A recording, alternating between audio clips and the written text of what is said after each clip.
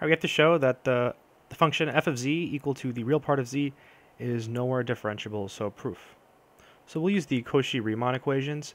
So first, so let z equal, let's say, x plus iy. So then we can write f of z, well, that's just the real part of z, which is just x. Now we need to identify u and v to use the Cauchy-Riemann equations. So I'm going to write this as x plus 0i.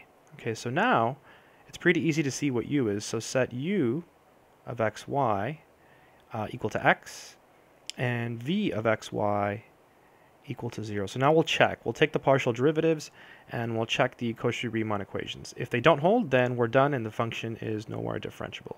So del u del x, that's equal to 1. Del u del y is equal to 0. Let's see, del v del y, that's equal to 0, and negative del v del x, that's also equal to 0. So these are the same, but that's not enough. These have to be the same, and they're not.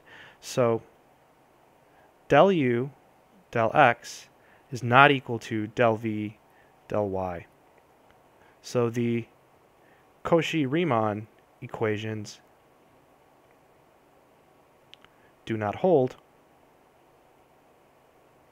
And they don't hold at any point. 1 is never equal to 0. So this always works. This works for every complex number. So since the Cauchy-Riemann equations do not hold at any complex number, f